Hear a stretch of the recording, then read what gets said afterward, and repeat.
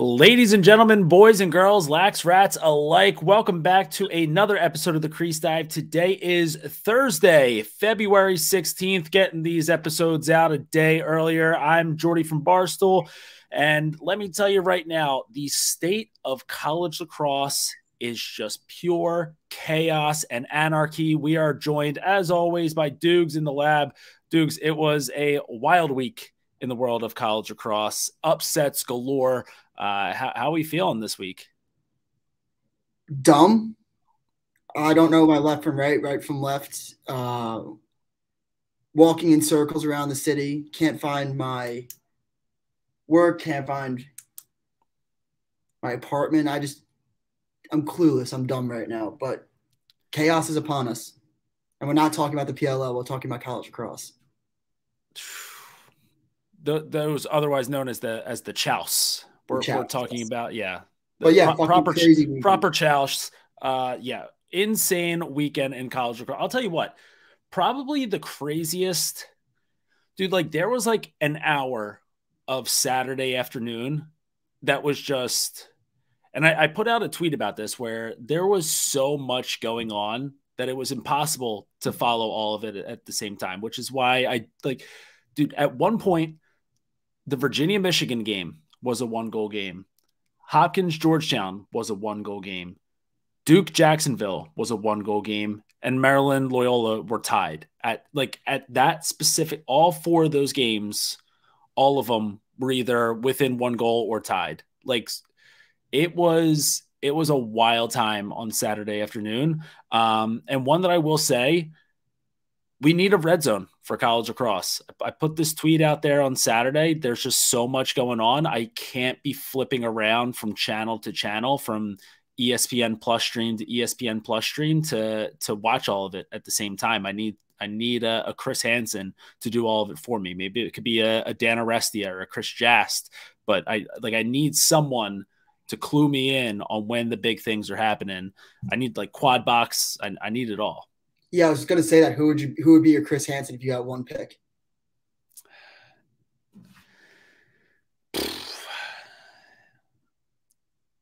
If I had,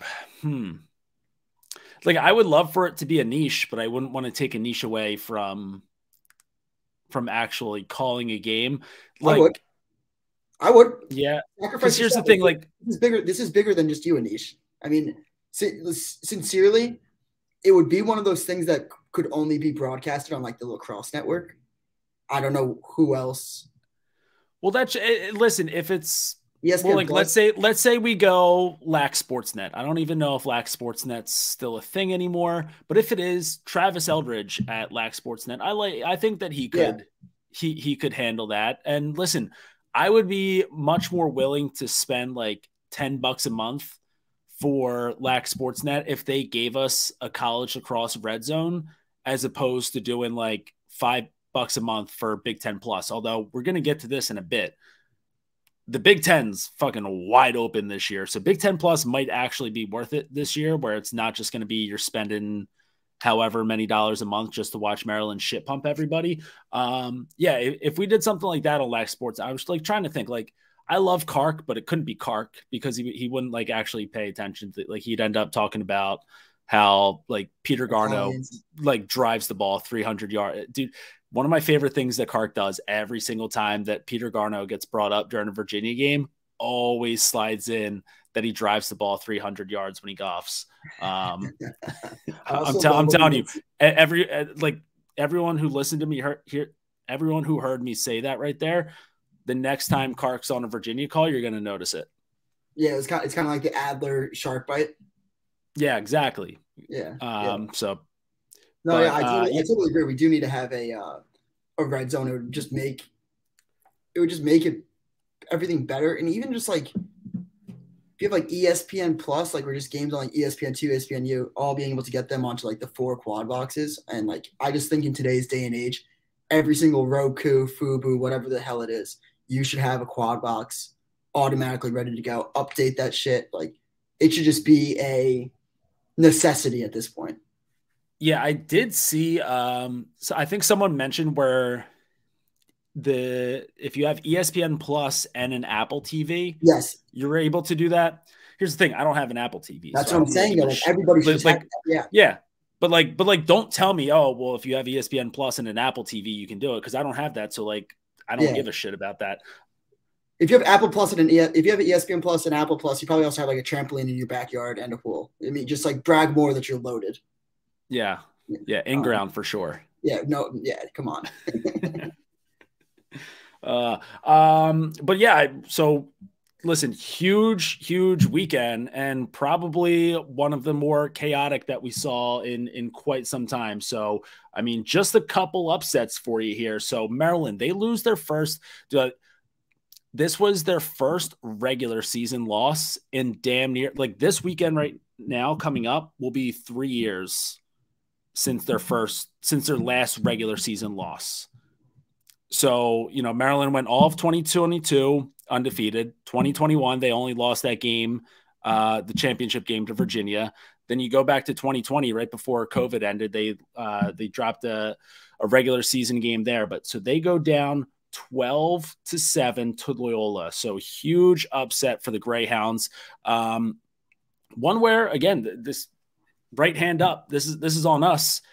We previewed this game heading into the weekend, wondering what the status, what the future of the Loyola program looked like, because if you were to find any lines on this game, it looked like Maryland was about to wax Loyola by double digits. I believe if there were to be lines on it, it would be somewhere near like 8.5. So Loyola getting all sorts of disrespect hanging into that game.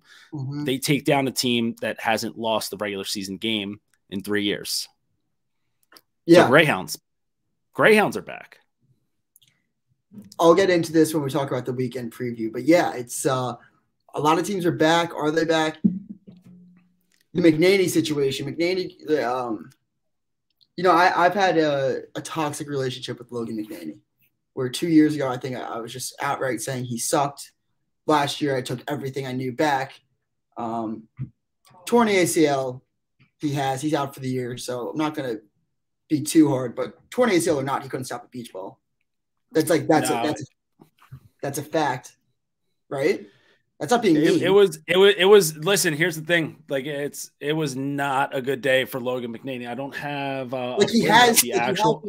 You have the I had a torn ACL, so like you have like the toughness shit, whatever. Like, so a little part of me is like, how much should we look? How hurt was he at the start of the game, right?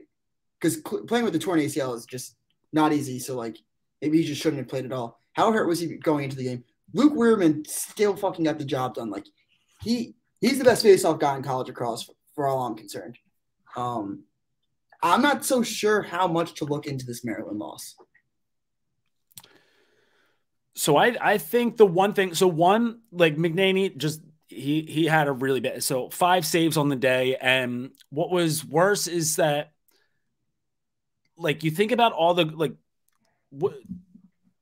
close game. All of a sudden, like, Loyola would just get these so many transition goals right in a way, where like Maryland couldn't get a single stop in transition if they tried.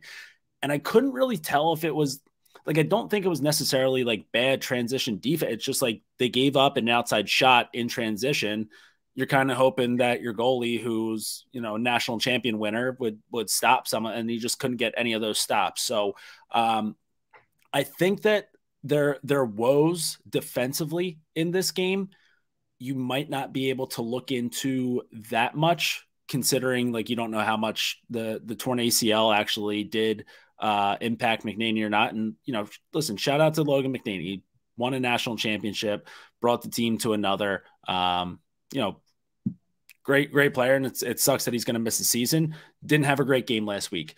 Dude, I think the one thing, though, where you can start to really look into with this Maryland loss, and this is something where we probably should have made a bigger deal out of this when it happened, but like they don't have a number one on offense anymore.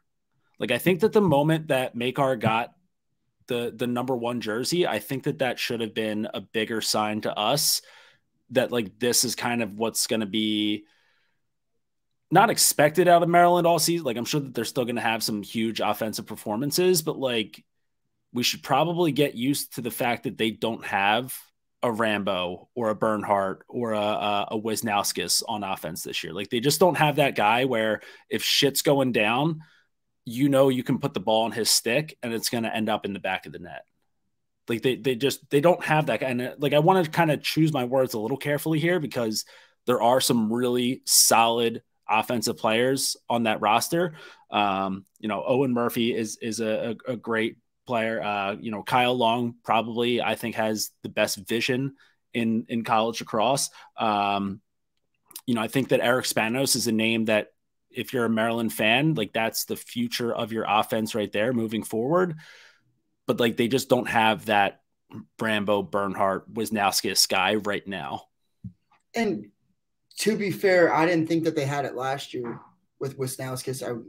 Proved me wrong. He got the numbers up, but it's not really like he was at the forefront of people's minds as a Tewaaraton award winner last year until like week 5, I would say, week 6. Like, it's not like people came in being like, everyone was saying O'Neal, Schellenberger, Kavanaugh, same names as this year. So the number 1 for Maryland can emerge. I do think you brought up some good names. I mean, I think that Owen Murphy's a stud. Daniel Kelly, Jack Brennan, just malts. So I think that they just have like very, very good lacrosse players. I've compared it in the past to like Villanova basketball, where it's just the cohesiveness of Maryland. I'm seriously not worried about them at all. I want to save some takes for our buy sell segment. Is the take that you kind of have rattling around in your head right now saying that maybe this loss for Maryland is the best thing that could have happened to them? Look, the Loyola goalie played the game of his life. Played the game of his 19 saves against the number 2 team in the country. 70 plus save percentage. Maryland wins 80% of the faceoffs. And they're not just getting like a backup goalie that's coming into the cage. Like, I get you, like, national champion Logan McNaney. Teddy Dolan's a really fucking good goalie. The kid started at UNC when he was a freshman. There you go. Yeah, like the kid's a stud. He was an American East Defensive Player of the Year. If he probably could have gone to a lot of schools right away. You're going to be our 5th-year goalie. He wanted to go to Maryland. He wanted to probably chase a national championship. Didn't really care if he's a backup. Got a good degree. Didn't care. Like, Maryland's getting they had the. I'll say it right now. Teddy Dolan's going to get drafted in the PLL after this year. Like, he's going to be a name that emerges as one of the best goalies in the country, and I'm not going to be surprised if finishes like top 3 All-American. That's my take. That's some high praise. I think his brother started at Maryland, where it was the phantom goal against Virginia. I think that Teddy Dolan's going to be a name that everybody has in their mock drafts and has as one of the best goalies in the country at the end of the year. I truly do. Played at Binghamton, a no name. So I don't know. I think that Maryland's going to be just fine. Listen, I think that Maryland's going to be just fine too. I think that, maybe a loss here to an unexpectedly good Loyola team. And we'll see a little bit more of Loyola this weekend when they have Hopkins. I think, it's they haven't lost in fucking forever. So maybe it's good to kind of get them reset, refocused here. But I will say that I think, though, that the Big Ten this year, the gap is definitely the gap is getting a little bit closer. Like last year, the gap was astronomical. Yeah, the only way for it to go was to get closer. Last year was astronomical. There was never any doubt that Maryland would kick the shit out of any other team in the Big Ten. This year, you look around, and Hopkins, listen, obviously, so we're recording this on Wednesday. It's coming out on Thursday. This is right after Hopkins just lost and gave up a multi-goal lead to UNC.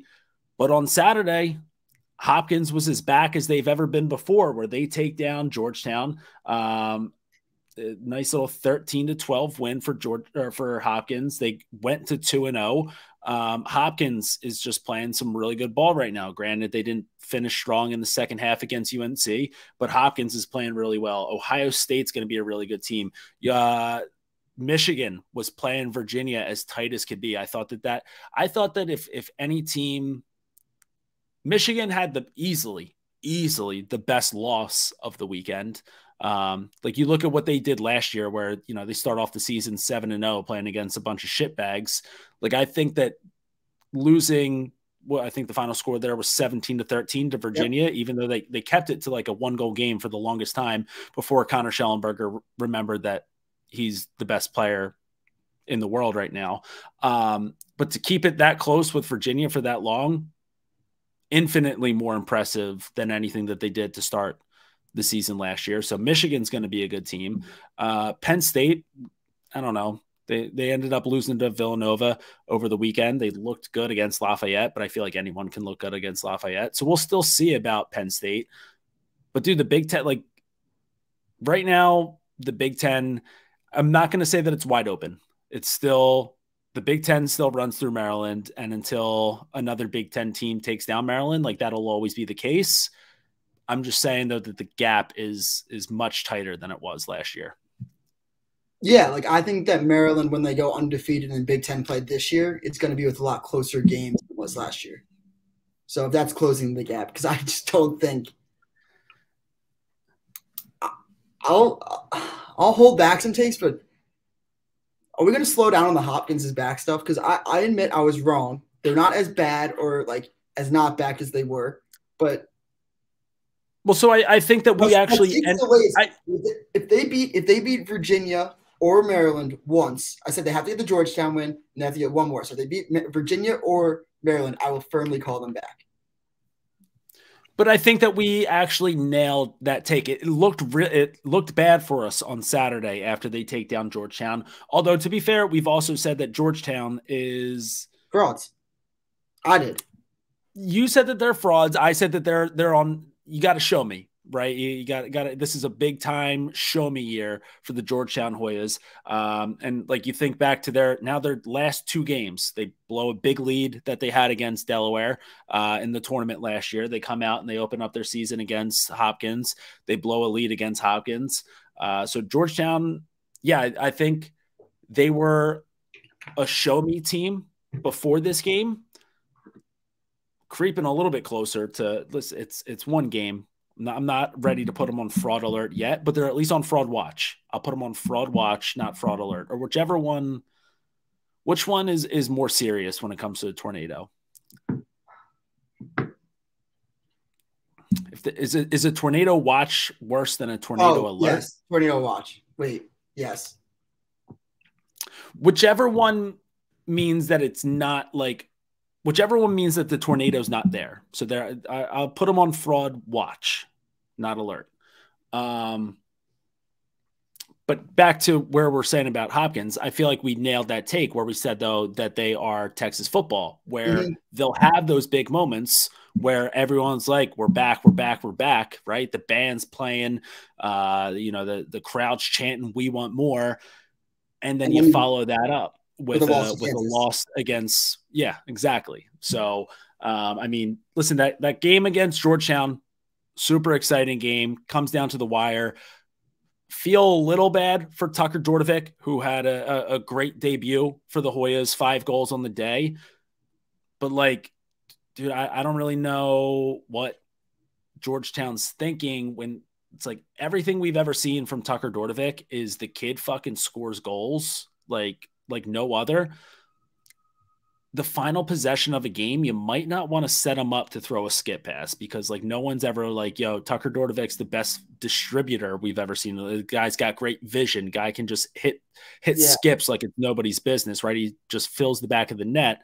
So I don't know. It seems like I don't know if that was a Tucker Dordevic just trying to little too much dip on his chip, trying to be the hero in his debut, or if that was a plan or what that was, but just something that Georgetown probably needs to figure out in the future where, listen, the guy can give you 5 goals in a game. Just don't make him try to find a skip pass in the final possession of a 1-goal game because that's just not his game. Yeah, I bet he probably was expecting like an early slot or something clearly, and was trying to play a little bit of hero ball, trying to be LeBron James, like LeBron James hero ball, being like probably like throwing a pass that maybe he's not used to making all the time. So I agree. I think that was a bad last possession for Georgetown. I feel bad for Dordovic. Amazing debut. Besides that, obviously want to get a dub after that, but maybe that's needed a loss that Georgetown needed. To be honest, I think this loss will only do good for them. Yeah, I mean, dude, they've got a gauntlet coming up here. Yeah, So exactly. they start off. So Penn starts off their season. So luckily, I mean, they're catching Penn on their first week of the Ivy League season, but they have Penn this weekend. They've got Notre Dame the week after that, Princeton, a pesky Richmond team. They've got High Point, Lehigh, Denver, Providence, Marquette, Loyola. So like, dude, like their season doesn't really start to slow down until they get so that I guess they open up their first Big East game against Denver, and then the rest of their Big East schedules like where it slows down for them a little bit. So they've got a solid month here of going through the gauntlet. So you would hope that loss is a loss that they need, but for some reason I don't feel like it's going to be the only one that they have. No, but also I think a wake up call is needed when you have I think wake up calls when you have such high expectations. There's things as good losses or good things can come from losses. So I think that Georgetown. I listen. I know what you're saying. I just think that you would hope that it's not like the first game of the season. It's never going to be a must win. There were a lot of good things there. I think though what we saw is like it's going to be a lot of Tucker Dordovic, Graham Bundy Jr., and then like what else is there after. So they just have to figure out what else is there after. Meanwhile, I mean, dude, Hopkins looked really good in that game. I've been saying it for the past couple days now. I think that adding John Crawley to that staff is huge. I think that, they play with a lot of offensive creativity, a lot of guys who can get the ball into the back of the net. Russell Melendez obviously had a huge game. I love Brendan Grimes, and I love they've got that big Canadian freshman right now. I think his last name's Carlton or Matt Carlton. Is that? I don't know. Kid's a freshman and he's fucking huge. Just able to put his shoulder down, get topside. So Hopkins looked great in that game. They looked great in the first half of the UNC game. Then UNC just comes out and puts a nice little. I think they outscored Hopkins 8-1 in the second half of that game. So you got anything on Hopkins, Georgetown, or Hopkins, UNC to round that one out? I think you got to give Hopkins their what's it called? Not giving them their praise. Give them their whatever. Hopkins deserves it. I agree. I think that Crawley's going to be a hell of a head coach for some program. They're going to be very lucky. He'll probably eventually even come back to Hopkins and coach them back in just this delight. But my biggest takeaway from both games, honestly, is I just think that UNC is very, very underrated. That's an upset in itself, really. If we're talking about upsets all weekend long, was UNC over Johns Hopkins. Technically, I think that UNC is great. I think they have a good balance between these. They have this highly impressive, high-ranking freshman class last year that was a little disappointing with Chris Gray. They were all sophomores now. Now you have like some senior leaders, some transfers. Like you got like McGovern, Goldsmith, Tillman that can help these young guys. I think that UNC is going to make some noise this year. And I think that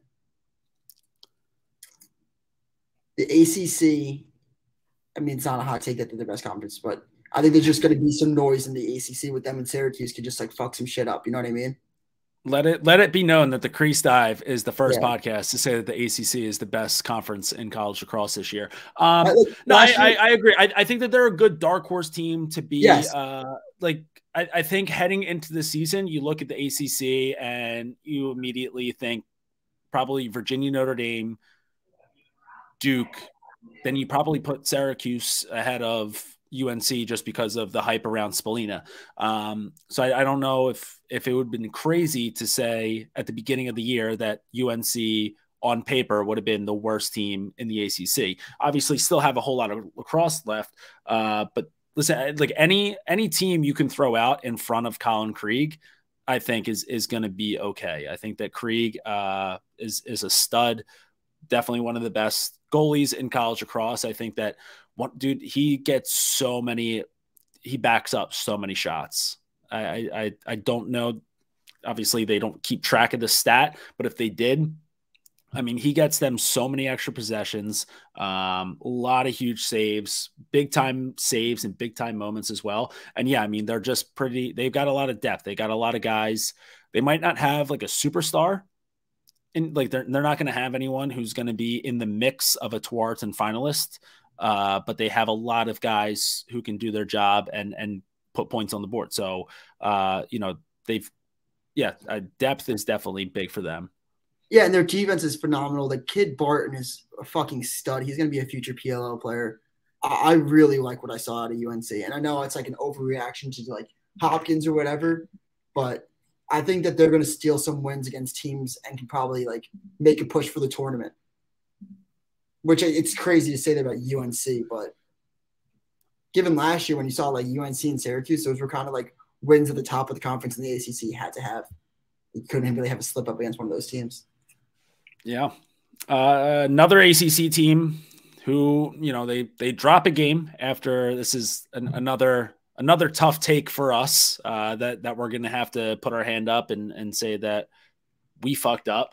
But February Duke was back in full effect last weekend. So for the second year in a row, Duke goes down to Jacksonville. Now, listen, I don't know if this is just the script, right? But if I don't think either team necessarily wants to follow the same script as last year, right? Duke not getting into the tournament, Jacksonville after being the America's team for so many weeks, they didn't even make the tournament. But running back the same thing as last year. What's crazy about this game though is that no goals out of Waldbaum or nothing from I don't even know if Waldbaum played in this game. I don't think that he did. But then also no goals out of Dylan Watson. So, you think about like the two biggest names for Jacksonville who would do the most damage, be the biggest offensive threats. And they weren't the ones who got the job done against Duke. It was just, just a cast of characters getting the job done. And yeah, I mean, Duke just they got Finn fever. Yeah, nobody in their life has ever been more wrong about something than I was about Duke. I just did that. And honestly, it's nobody in the locker room's fault. Like Brendan O'Neill, not his fault. Danowski, not your fault. Like you all did your jobs. I didn't do my job. I couldn't keep my fucking mouth shut for the life of me. As soon as the words left my mouth, greatest team ever assembled, I knew for a fact that it was always the Finns money line. It was the biggest mush in the history of college lacrosse. Trying to look back right now. All right, so they did go undefeated in February in 2021. 2020 they opened up with a loss against Air Force. 2019 was the loss to High Point. 2018 was the loss to Penn. So, yeah, I mean, 2021, the only year in the past 5 or so, or however many, that Duke hasn't dropped a game in February. Considering last year was like the first year that they didn't make the tournament, I wouldn't say it's much to worry about for Duke. But what I will say is that for the time being, Jacksonville is their daddies. Like there's nothing that they can say about that. Without a doubt. There's a and the craziest part, in my opinion, about the game was that nobody really played bad for Duke. Like everybody kind of did their job. Like you it's not like there was one stat or something that unless I haven't like I don't know if it's with the ground ball battle or something like that was, but like goalies face off points, like you got what you wanted out of O'Neill. You got 3 goals out of Dyson. You got 1 and 1 out of McAdory. Denanza puts home 2. It's not like they controlled the face-off X. Like what else? If you looked at the stat sheet and you said who won this game, you'd say Duke. But you're just not factoring in the daddy factor there. That's the daddy factor. It's insane. I mean, yeah, the Dolphins just Danowski is going to have to retire pretty soon if he just keeps losing to Jacksonville. Now, I wonder, is there a long con here, right? Is there, is there any deal in place between Jacksonville and Duke where, maybe here's the thing, Danowski might retire soon from Duke, but where do people go to retire? They go to Florida. Maybe he wants to, go down and, listen, getting a little bit older. Maybe he just wants to be an assistant. Maybe he wants to go hang out with John Galloway down in Jacksonville. And, he can kind of help build up the hype for that Jacksonville program now to make his job easier in the future. Maybe there can be something going on there, a little something shady. No, that's a good way to look. I was thinking more of like, hey, Danowski like puts this game together so he can get like the February Duke woken up, give Danowski, and then maybe he wants Galloway to be the next Duke coach. Or make Matt think that it's not just a shoo-in for you, Matt. You really got to work on this offense. There's some things working. There's some things working behind the scenes for sure. Yeah. Fucking nepotism. Makes me sick. I love it. It's the best. It's the best because if somebody succeeds with nepotism, you're like, nepotism rocks. And as soon as someone doesn't succeed with nepotism, you only got the fucking job because of your dad. You only got the job because of your uncle. I love it. It's hilarious in sports. Well, listen, Jacksonville is a lacrosse school, so good for the Finns. Big win for them. And we'll see what they do throughout the rest of the season. Definitely one of the better mid-major teams in the country this year, but I'll say right now, I'm not giving them the title of America's team just yet. No, because you want to know who that title belongs to right now. It's the Merrimack Warriors, baby. Dude, this team coming in 3-0 to start the season. Big win over Hofstra to start the year. A little come from behind win. They spank Holy Cross 14-9. I actually have a question. And, this kind of goes back to doesn't have to just be about Merrimack. We can talk more about Holy Cross later. But then they also put a nice little beat down on LIU 15-9 this past weekend. Before we keep talking about Merrimack, actually, no, we'll talk about Merrimack, then we'll go back to this. But Merrimack, 3-0 to start the year. Just looking really good. The Rooney brothers just leading the way here offensively. Both guys with a bunch of goals and I think they have 18 points between the two of them through these 3 games. This is just it's a team full of dogs, right? Group of guys who just get after it. The goalie looks like an absolute fucking psychopath. There was a little clip of him on social just smacking the shit out of his own face with the stick. Yeah, I saw that.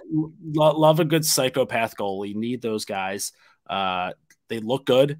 They've got the highest shorts that I've ever seen in the history of shorts. I need to know what the inseam is there. I think the average inseam on this team has to be like 3.5. A lot of thighs out, which is tough for these guys up in New England, right? It's, global warming. Shout out global warming. Definitely, it's not the coldest winter we've ever dealt with, but temperatures are still dropping later at night. These guys still just rocking thighs out. So Merrimack right now, they're a wagon. They're 3-0. They're generating a lot of buzz around the nation.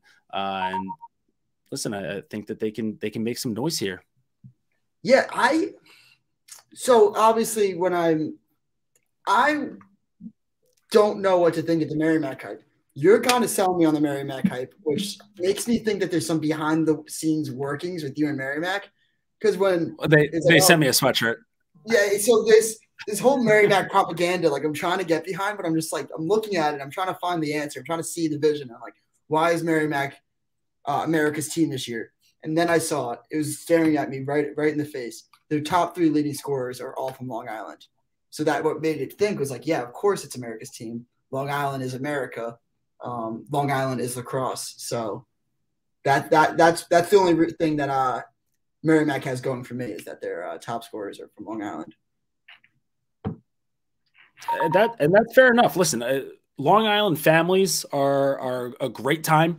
Love to see them out tailgates. They can bring the juice to any stadium that they're in. So I would love to see Merrimack make a good run here and get to the tournament. Would love to see all those Long Island families just go nuts if Merrimack wins the America East and gets themselves into the tournament. I also think like the America East, like whatever team is doing the best in the America East, I feel like ends up being the de facto America's team, right? It was Albany for all those years. Like the America East is just it is just a greasy, gritty, but with like a lot of flash mixed in there as well. The conference in general, fun conference to watch, fun conference to root for. So whoever's winning the America East, it's hard not to root for that team. You also had the Mercers. You had Jacksonville. Was there any other teams last year that were America's team? Well, Mercer more so just because of Sean Goldsmith. Still. And then I don't know. Like obviously the Mercer Hive sours the Mercer, but like that was almost a meme. Wow. Okay, so that's wow. Mercer's a meme, and I no disrespect because Coach Danahy, absolute stud. He's going to build a great program in Mercer. They're not there yet. He's in his first year there. It's going to take a few years to bring that around. But the Mercer of the past few years was America's meme team. I think the Merrimack, I think that there's legitimacy behind it. Speaking of America's team, you know how we talk about the Theriot from Brown being the people's goalie, and Lark, I found a goalie that has stolen my heart, and I think I might have to get him on next episode. I haven't really cleared this with you. I'm actually going to pull this. I'm going to do something for the first time. This is why you subscribe to the YouTube. Go to the YouTube right now.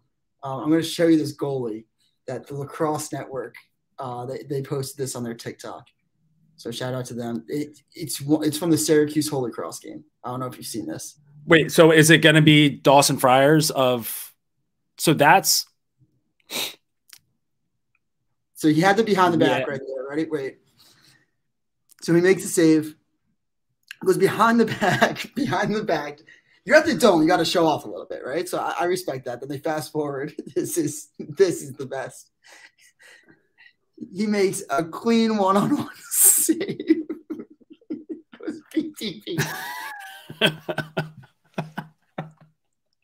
He goes PTP behind the back. So if you're listening to just audio right here, first, I mean, just go to TLN's Instagram account or TikTok. They probably posted it everywhere. But yeah, so Ho Crow goalie, Dawson Friars, just throws a nice little outlet pass behind the back, completely behind his own end line. That's what I wanted to ask you about, though. So this was, I forgot that he had the behind the back little pickup. Silky smooth, makes a lot of really good in tight saves. Like this kid plays with an edge to him. He's got that flair, but at the same time, I don't know how I feel about a goalie wearing 99. Now, if there were any goalie out there who could pull off 99, it's this cat right here, who's just kid plays the position with reckless abandon. Doesn't give a single fuck. You throw a behind the back pass like that, you don't give a shit. So I do think that, I don't know, I'm not crazy about goalies in general wearing high numbers, right? I think that there's someone out there. Syracuse goalie wears 88. Not even like that crazy about that. 99 definitely threw up some red flags to me, but watching the way that the kid plays, I do think that he fits the bill for a 99. I think So the thing that cracks me up about this guy is he makes some plays, and you're like, how did he end up at Holy Cross? Like, this guy is good, and then he reminds you. He reminds me when he goes behind the back with the stick. He's just showing off the dome. It's almost like he's trying to put on a show, so then he could go somewhere else next year. Like he's like, I'm at the Dome. I'm on national TV.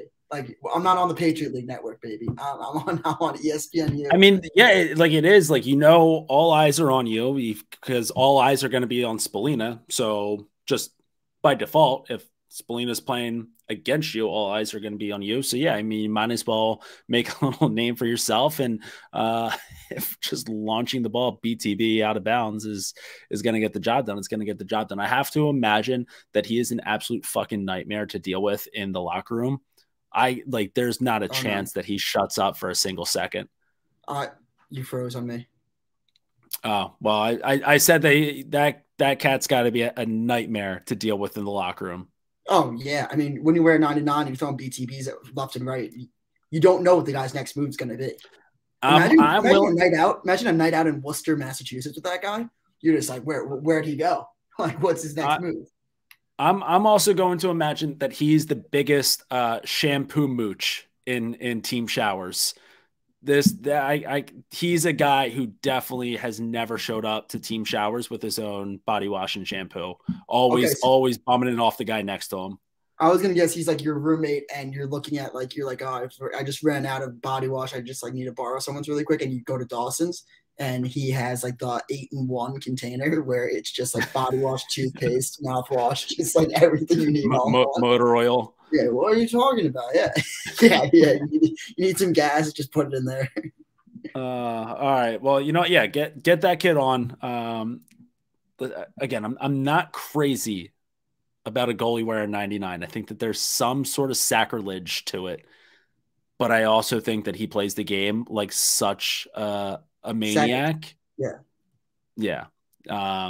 But end of the story is that Merrimack is America's team, and better get on that Mac wagon, Dukes, before it's too late. Maybe they'll send you a hoodie.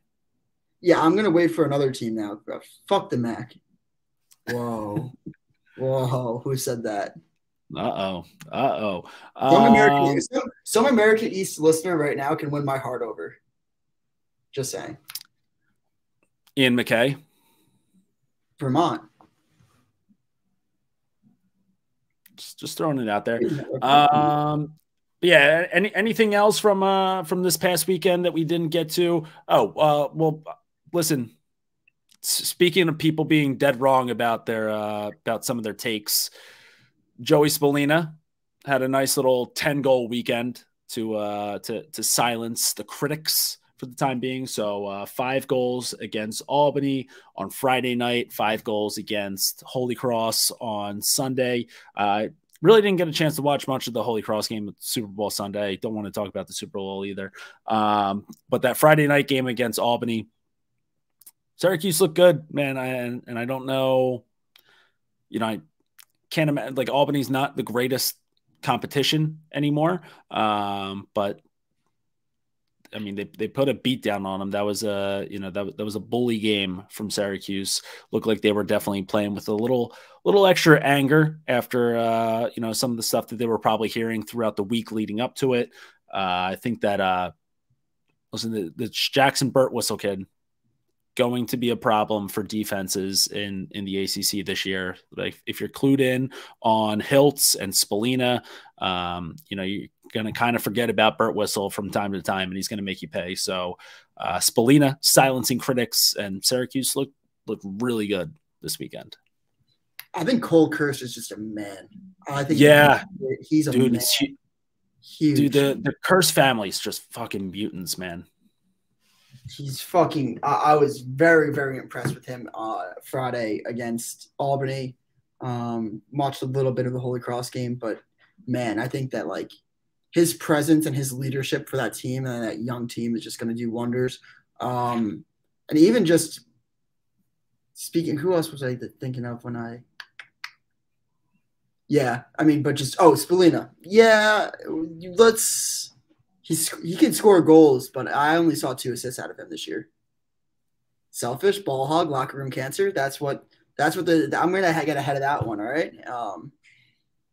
I think that what lacks Twitter. I need somebody to come up with a take that like he's just like a ball hog or something because he only has 2 assists. I need some hot take out there.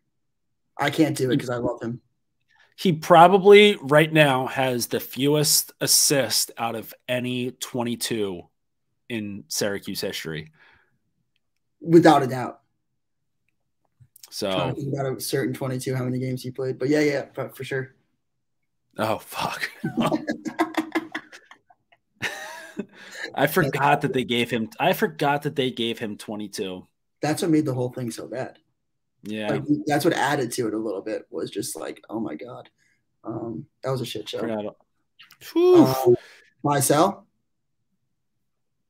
Yeah. Let's move into buy-sell, our first segment of the week. Dukes, how about you get us started off here? Who are you buying?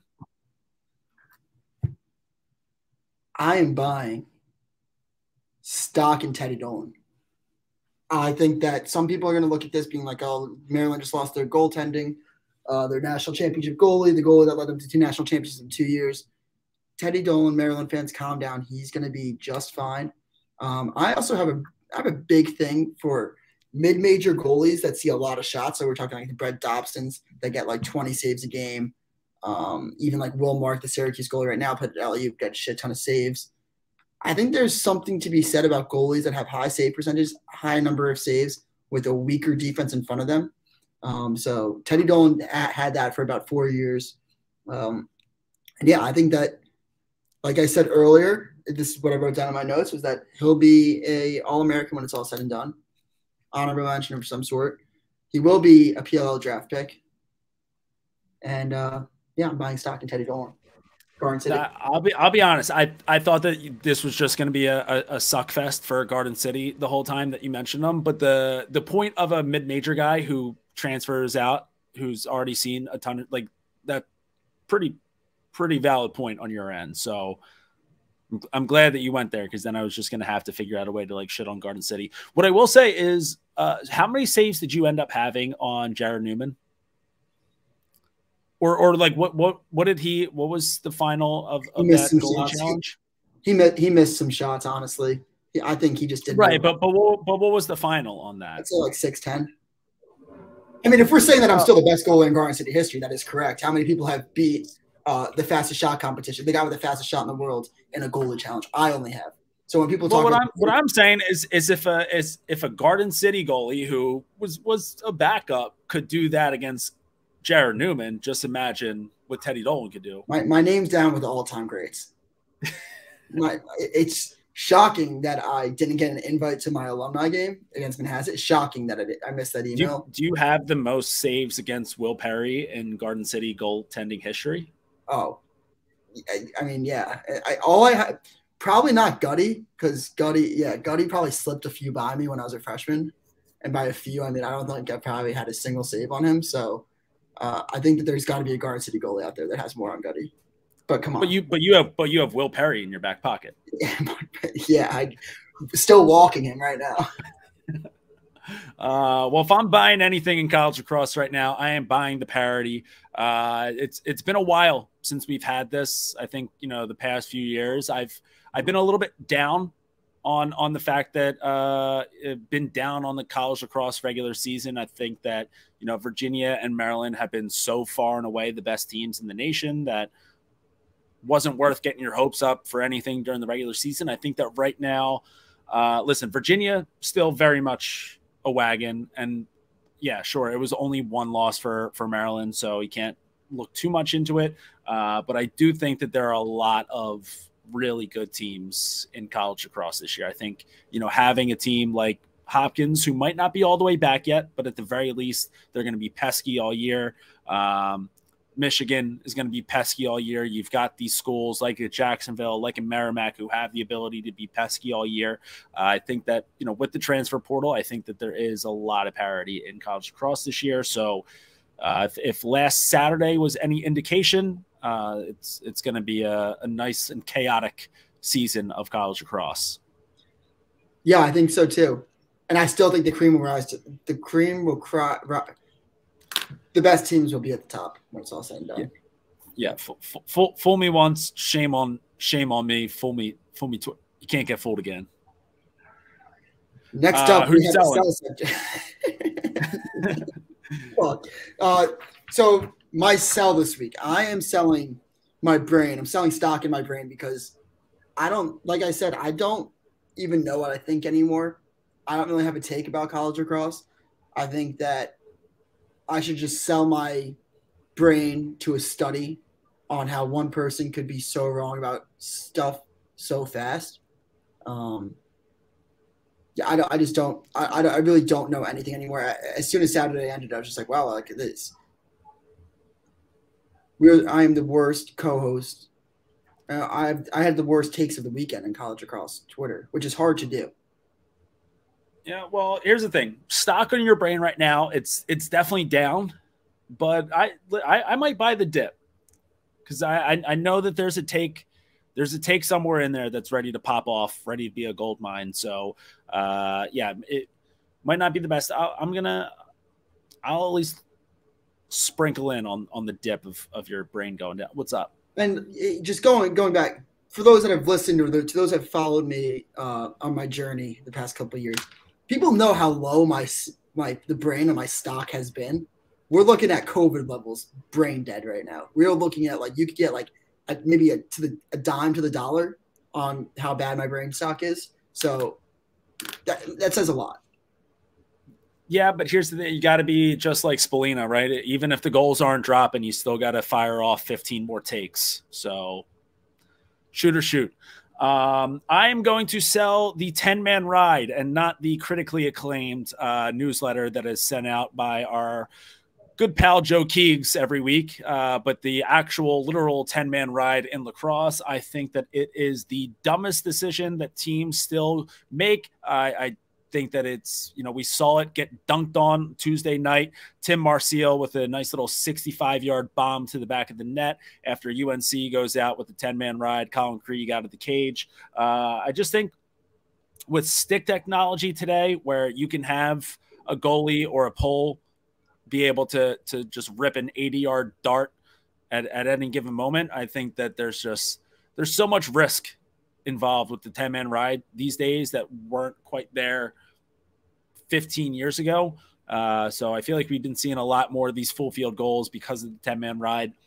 Listen, there might be a time here and there where you can break it out, where it's going to confuse a team's clear. But if you're just going 10-man, 10-man, 10-man, 10-man, it's only a matter of time before you get dunked on with a full field goal like Tim Marcial and Hopkins had against UNC. So selling the 10-man ride, but again, not the newsletter that you should sign up for from Joe Keegs.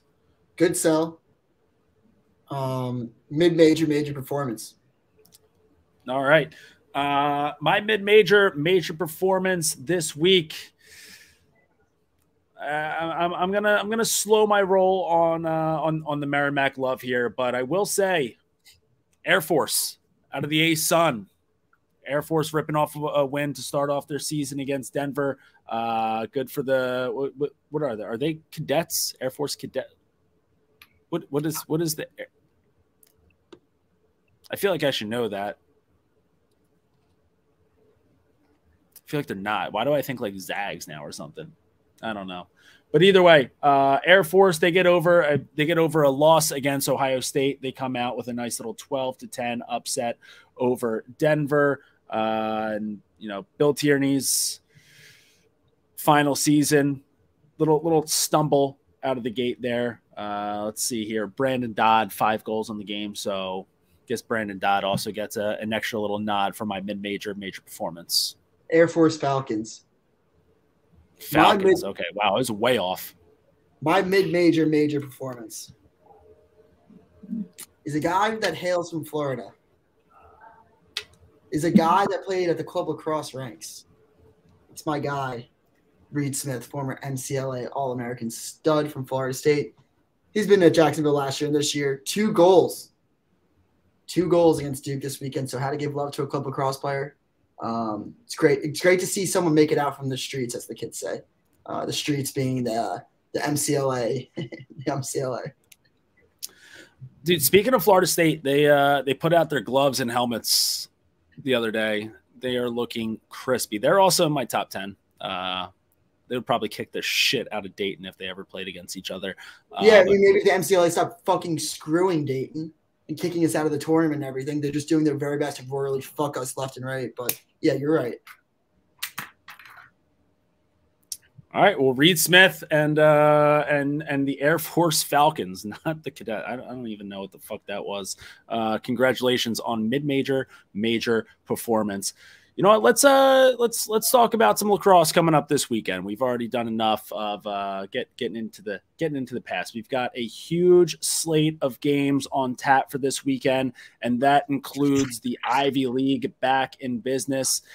So everything gets started. We'll get started with Duke and Denver on Friday night. So that's I guess Friday little happy hour game, 4 p.m. on ESPNU. Duke Denver, always a good one. Be honest, I don't have any. Not that there are numbers available, but I don't have the document up right now that would potentially have those numbers. I would personally say it's probably like a 5.5 hypothetically, and I would say that in this game, do you have much thoughts? I mean, I think it's going to be cool to see Danowski and Tierney face off for the last time together. Two of the best coaches to ever coach, two legends in their own right. I think Duke absolutely fucks and absolutely spanks Denver. Yeah, I think that. I mean, here's the thing: they're both coming off a tough loss, but I do think that Duke. It's not like they kind of like you said, like no one really like screwed that game. It's just that Jacksonville had the better day. Like Duke still played really well, so it's not like there's not a ton of reason to be concerned at all for Duke. But now they head into this game, and plus it's a home game for Duke. So, they don't have to worry about travel. They're a little pissed off. Brennan O'Neill is still very much as unstoppable as it comes. So yeah, I think that Duke wins here, wins big, but this could be a big respect game, right? Danowski and Tierney having their last little square off against each other. So maybe there's a point in this game where Danowski calls off the dogs a little bit, lets it be a little closer than it otherwise would have been. Good point of view. Good point of view to have. Maybe, up 7 with 6 minutes to go, put in the backups, something like that. Yeah. So, and then anything's possible from there. You could end up with a quick couple goals from Denver to keep it tight. So that would be one that I would actually just stay away from. Am I joking about the respect aspect? Maybe a little bit, but I think that there's actually some of that. I actually sold myself on that. I don't know if I like Duke spanking them anymore. Right. It's a great take. All right, so that gets us going on. Love a good Friday happy hour game. It's one of my favorite ways to head into a weekend. So 4 p.m. ESPNU. The Saturday games. This is where the Ivy League is back. So every Ivy team back in business, I believe. And let me tell you what, Dukes, this is going to be a big Saturday for you and your Harvard Crimson, because out of all the teams in the Ivy, the Harvard is starting off with the biggest banger. They've got Virginia. That's going to be a 4 p.m. game. So Jerry Byrne, the Harvard Crimson, taking on Virginia. How do you feel about this is where your brain can come back, right? No, can't do that. Because I've already sold myself on Harvard getting spanked. Virginia, it's going to be tough to keep up with that Virginia offense. You're going to have an absolute day from the X, an absolute day from the goaltending from the specialists. And I'm not quite so sure that Harvard has a guy at the faceoff X right now.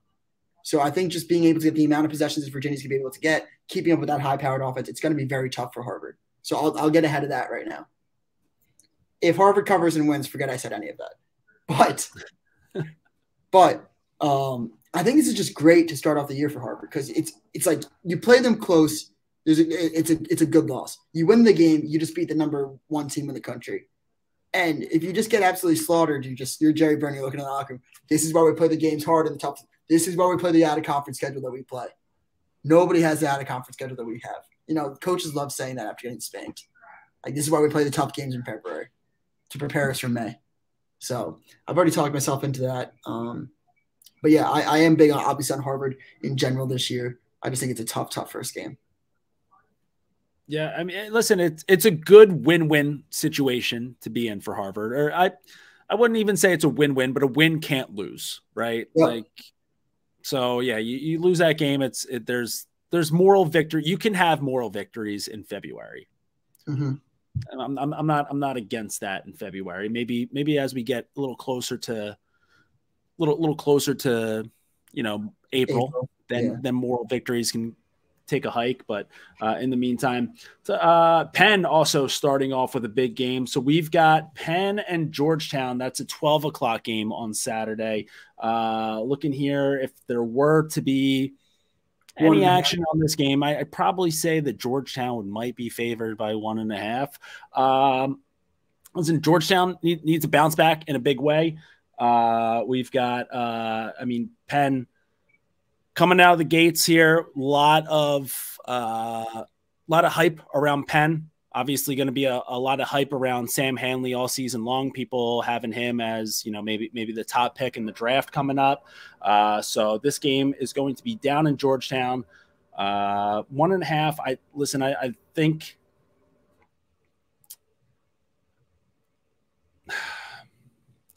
I'm trying to think.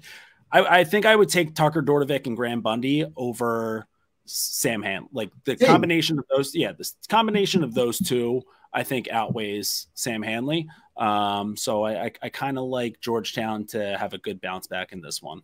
Yeah, I like Georgetown in this one too, which makes me be like, if you're listening to this, you definitely should take Penn then. But yeah, I do like Georgetown to bounce back in this one. One that I don't know if you want to talk about, but I'll just say to the real lax rats in the Midwest out there, I'm going to be flying to Michigan tomorrow or Friday. So Friday I'll be in Michigan, Ann Arbor. So I start looking around. I'm going to the Michigan State basketball game on Saturday. I start looking around. I'm like, hey, I wonder if Michigan lacrosse will be around. Michigan's playing Hofstra. If you're there in like the freezing cold, I will be there. So Michigan Hofstra, I'll be attending. Get a scouting report back for the Crease dive. Does Michigan not have an indoor facility? Yeah, they got to have something. They got to have a lacrosse game going on in Ann Arbor. Yeah, for some reason I feel like I've seen them play in a bubble before, but it could have been a Notre Dame. It might be like a Notre Dame situation. Yeah. All right. Well, so Penn starting out off with Georgetown right out of the gates, huge game for them. Harvard starting off with Virginia, huge game for them. The rest of the Ivy, maybe not quite as much. So Brown Bears, Brown State, shout out to Larkin Kemp. The boys will be playing against Quinnipiac. That should be a good win to start off the year for Brown. Looking what other Ivy League teams get. Cornell Albany, which is typically in recent history has been a solid game. I don't quite think that we'll see the same thing this year. I think that Cornell should handle them pretty easily.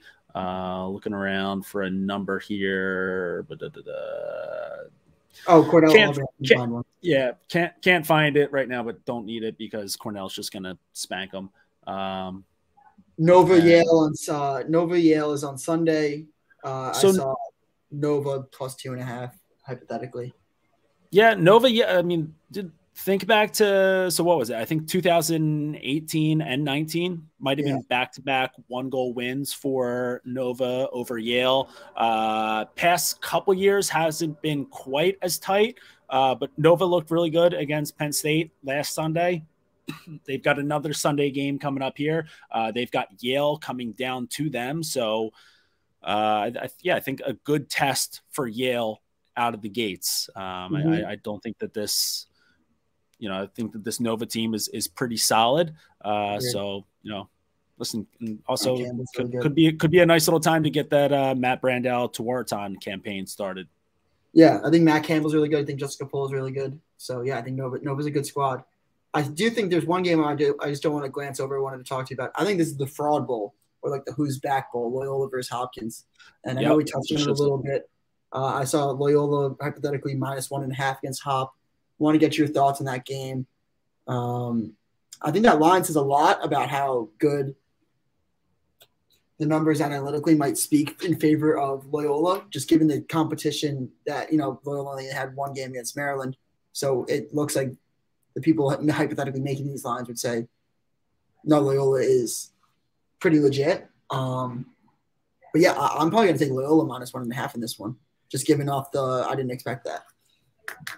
Yeah, I think, just kind of looking at the way, I think that Hopkins, this defense has been, maybe not it's always going to be, defense is always going to be overlooked by me just because I'm always going to focus more on the offensive side of the ball. So I don't know if the defense has been overlooked by everybody, but definitely overlooked by me. I think that their 6-on-6 defense has looked really good so far this year.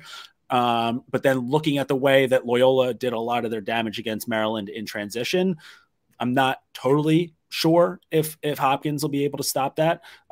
So if Loyola can kind of do the same thing where they just run and gun against Hopkins, then yeah, I like Loyola in this one. If it gets into some settled 6-on-6 ball on both sides, I do like the way that this Hopkins defense is look. They play tough. They force a lot of shot clock violations. Even in that game against UNC, like I think they had one possession where they reset the shot, like UNC offense reset the shot clock like 2 different times and still ended up with a shot clock vio in the end. So Hopkins D, pretty good. Hopkins offense, very good. Loyola, I like what I saw out of them, but I'm just not totally sure if it was the fact that, Maryland and McNaney just didn't have a great day or if they are legit. So right now I've just seen more out of Hopkins. So I'll say Hopkins, but I'll also probably end up being dead wrong about that one. I do like though that being the Who's Back Bowl. So I think whoever loses that one, you're banned from being back this year. Agreed. Syracuse, Maryland.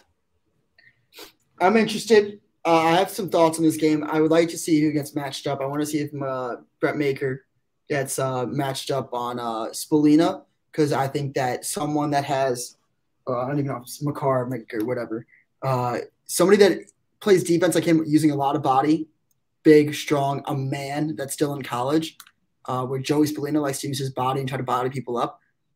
I think Joey Spolina is gonna if that's the matchup that they go for, I think he's gonna really see the staunch difference between a senior and a freshman, and how much like it could be like a man versus a boy from summer league last year. So that's a matchup I'm intrigued by. I mean, either way, he's going to be matched up against an All-American. So it's either going to be the car or it's going to be Zappatello. So like regardless, like this is going to be a tough matchup for him. But I will like the 1 versus 22 matchup would be so sick. Be iconic. It's never happened in history, probably. No, never. So I think at least for a couple of possessions, we need to make sure that it happens. Listen, I think that this is a game that Syracuse riding a little high right now, feeling good about themselves after two good wins, but not against like the greatest competition of all time. Maryland obviously going to be coming off that loss to Loyola. They've got their, the tails tucked between their legs right now, but it's going to spring out and just slap Syracuse in the face in this one. So I've got the Terps pretty big in this game. I think that this is a big bounce back, shut the haters up game out of Maryland. Yeah, I think Teddy Dolan's All-American campaign starts for sure. And then I think Teddy Dolan, this might be the last game that Teddy Dolan plays in college because he's going to go straight to the PLL. Teddy Dolan's going straight to the PLL after this game. I already spoke it out. Once this gets released, it's probably going to be released like later tonight. Teddy Dolan's college career done because I just fucking opened my mouth and hyped him up too much. Not his fault, all mine. And then last game, I wanted to get Ohio State -1.5 against UNC hypothetically on Sunday. I like UNC in that one. I think the Ohio State's defense is very good. I think that Jack Myers is one of the most underrated players in college lacrosse. I think that Mitchell Pelkey is really good at YouTube. But I just think that UNC is is going to get this one. I was really impressed by Logan McGovern, especially you spoke highly about the Johns Hopkins defense. I think Ohio State probably has the best defense, arguably in the Big Ten. Then Maryland is pretty much a toss-up for me. But I think UNC is going to get it done. Yeah, I think this is just a big like kind of, you know, SEC football, right? Like it's one of those ones where it's going to be, it's a big game for both conferences. Yep. So if you're an ACC fan, you got to root for the ACC because this is a big matchup between ACC and Big Ten. I think both of these teams, neither of them are at the top of their conference, but both of them are very much in the mix. So whoever wins here, that'll just give, you know, that conference a little bit more strength when it comes time for, you know, tournament selection and shit like that. Agreed. Yeah, I mean, a couple other good games out there, but you know, I can't get around to watching all of them. Not on this podcast. Yeah, not on this podcast. So, anything else you guys are excited about? Listen, text us, right? Hit us up on Twitter. DM us at the Crease Dive. DM us on Instagram at the Crease Dive. Ask us about games. We'll talk lax with you till the cows come home. But just for time constraints on this podcast, can't get around to all of them. So that is, I guess, week 2 of college lacrosse.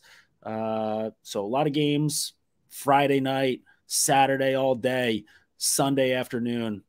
Great lineup of college lacrosse. Dudes, we got anything else? We want to rank really quickly. We'll just go through, because we said this last episode, we ranked the top 5 places we'd watch college lacrosse. Or just watch lacrosse in general. So I guess I'll start it off going 5 to 1. Okay. Number 5, places to watch lacrosse game. Number 5, Manhasset High School at night. You know, I'm speaking like a Chaminade versus Manhasset lacrosse game, maybe even two college programs. Garden City versus Manhasset. There's nothing like Manhasset High School at night. Some people might not like that answer, but it's fucking awesome. Number 4, Rutgers grass field. When we got a little taste of the grass field at Rutgers, I wanted all of it. I wanted the whole pie. Rutgers grass field, there needs to be more games played there. 3, Hofstra. I love watching games at Hofstra. I wanted to even put it 1. Watch them at night, during the day. Always awesome. Great quarterfinals atmosphere. It's great for state championships. Love Hofstra. 2, Arlotta, Notre Dame. We say it a lot on this podcast. You won't really find a better place to watch a college lacrosse game than that grass when it's like a spring day. It's fucking awesome.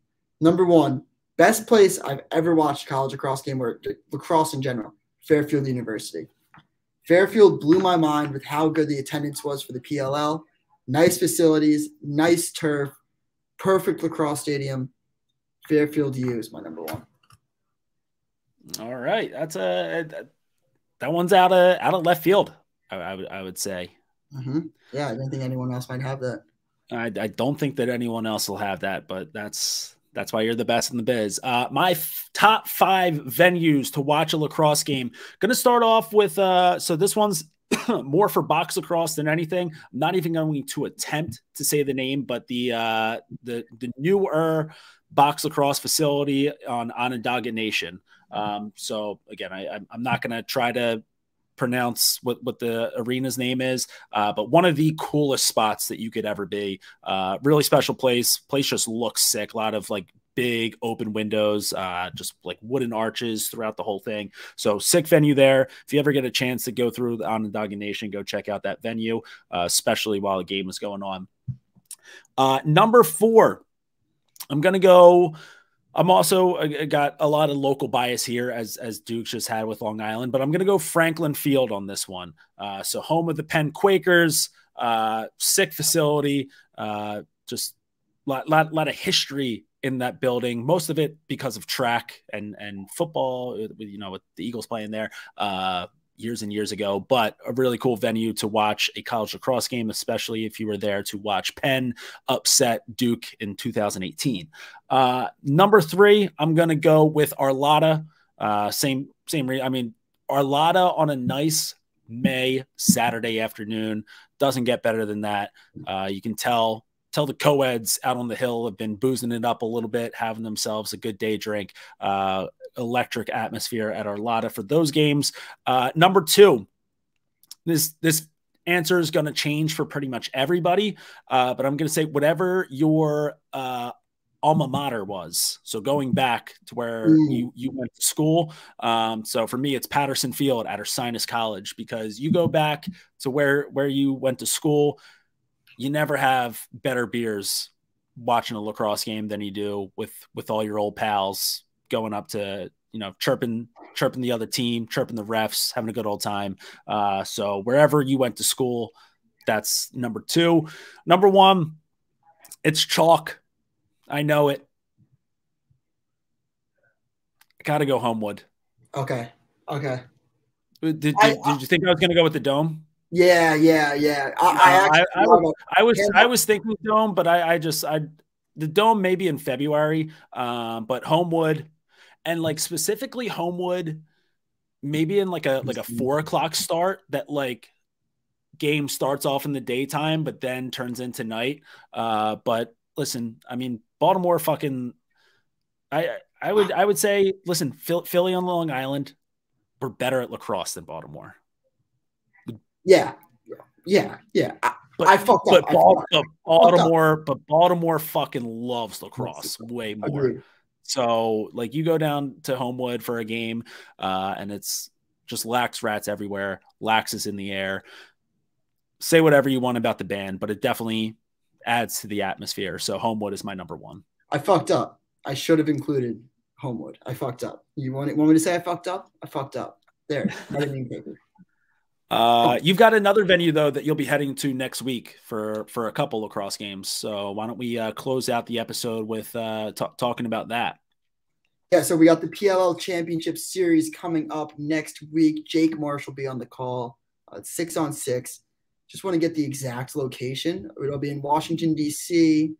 I want to make sure that I say exactly where it will be so people can buy tickets. I will put it in the link. I'll put it on, but it's going to be February 22nd to the 26th, PLL Championship Series.